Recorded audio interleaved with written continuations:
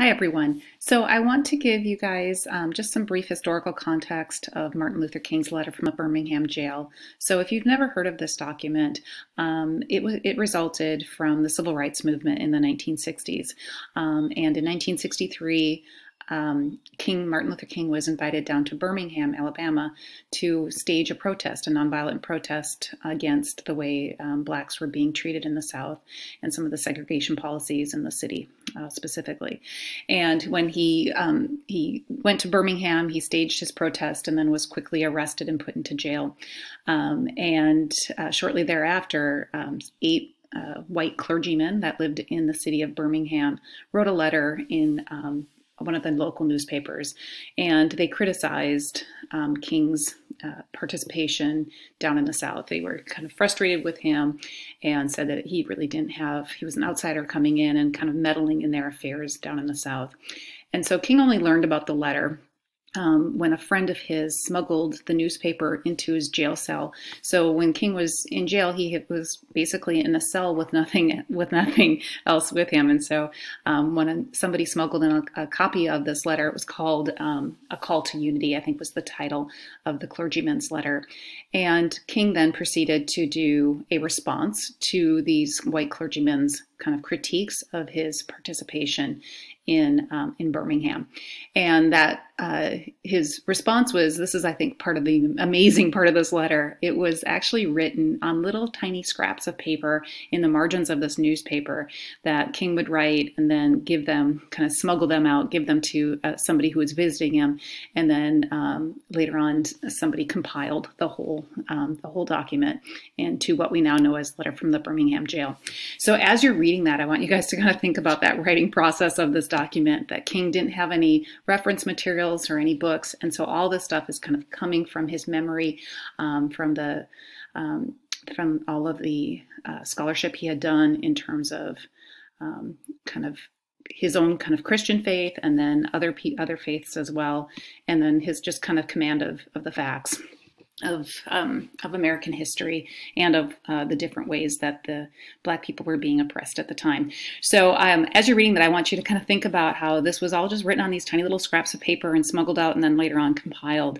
So I think that's a pretty remarkable writing process, just to kind of put that out there right away, despite the kind of phrasing and the beautiful sentences and the rhythm that happens in the letter.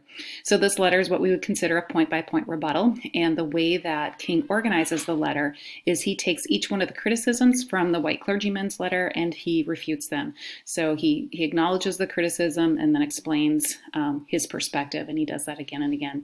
So as you're reading it, kind of look for each one of those points. So he first starts out here as outsiders coming in, and so then he responds to that that criticism that the white clergyman placed on him, and so he goes on throughout the entire letter to kind of move through.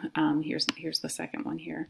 Our acts are untimely, and then he responds to the untimely act. And so keep looking for each one of those arguments that the clergyman had offered, and then think about how he refutes those. The model of this letter, some of you might want to use for your position argument. So the point-by-point rebuttal technique can be very, very effective. Okay, the last thing that I want you to be paying attention to is the rhetoric of the letter. So consider how King is kind of thinking about his target audience, and I guess you can decide whether or not the target audience is the actual clergymen themselves, or maybe all of us watching this, watching what was actually happening in Birmingham. I think he's kind of got a dual audience here where he is definitely responding to what the clergyman had said, but I think he's almost responding in a way that he hopes the rest of the country kind of witnesses his response to their criticisms. And I want you to think about how he's trying to establish credibility, his ethos appeal with his audience, and then also look for all of the pathos appeals that you see throughout this text. And then, of course, along with the language, I want you to be paying attention to the sentence structures and the word choice, the diction choices, and how he kind of moves people through just his language itself. I think there are parts of this that are highly, highly quotable, and I'm going to have you guys look for lines that you think are especially powerful in your response for this reading assignment.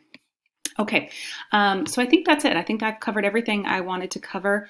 I hope you guys enjoy this. It's a long piece. It'll probably take you guys about an hour to read, but it is one of these documents that I think is well worth your time to read and to have kind of a working knowledge of this letter just in your kind of educational arsenal.